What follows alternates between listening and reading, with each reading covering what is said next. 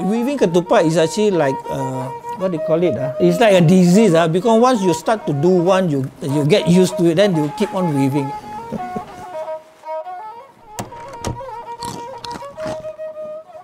My name is Agus. Okay, I'm turning 55.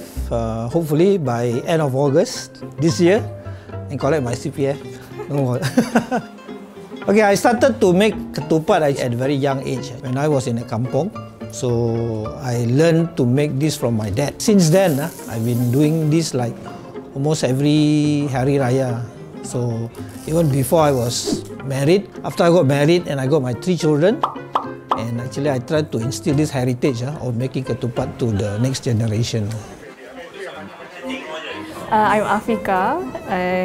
I'm Agus' eldest daughter. During Hari Raya, when we prepare for Hari Raya, this is one activity that is like one of the fun thing about like preparation for Hari Raya lah. Yeah, so that's why we enjoy it really much.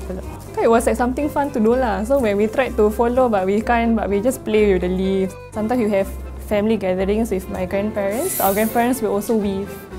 Now that we are older and we learn the skill, so we weave together with them. It's something that is unique to us, so like it's something that we have to hold on to lah. So we try to make it a practice to weave every year lah, as a family. Yeah. The legend was that when we weave ketupat after 1 month of fasting, is to admitting to our sins and trying to become better. When we open the ketupat, it's actually just white rice, right? White is to symbolize purity, as if that we're reborn as new after the end of fasting month because we are like cleansing our sins lah. And then when we celebrate Raya, it's a success of that lah. Basically, there are various types of ketupat. When you look at satay ketupat, is squarish, but it's very flat. But the Hari Raya ketupat is actually squarish and there is a depth of about 1 inch. We have another version which is called the onion type, which actually a bit a shape of an onion. For me, I only like one type of ketupat, the Hari Raya ketupat. I think it is more authentic as a ketupat. I feel it looks very nice. As a child, we will only see ketupat during Raya. So that is the indication it's going to be Hari Raya soon, and yeah.